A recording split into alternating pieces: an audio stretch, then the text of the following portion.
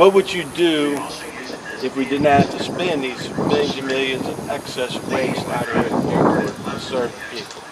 Eliminating waste in government is huge. I followed a Sprague-led administration. Back in 1993, when I became mayor, I told the people of Belleville I'd make every decision based on what's best for we the people. I have no strings attached. It's exactly what I'll do when I become county board chairman. There was a lot of waste in Belleville. I cut it. I cut taxes, the tax levy rate, 4 years in a row.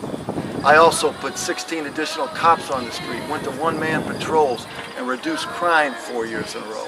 I led the region in economic development, beating Shiloh, Fairview, and my competing cities, and did so for the first time in years, my second, third, and fourth year in office. We created jobs, we created revenue, and we can do the same thing in St. Clair County. We get rid of waste and losses like this, off the tax burden off the people, and we can make great things happen for our county, and I intend to do that.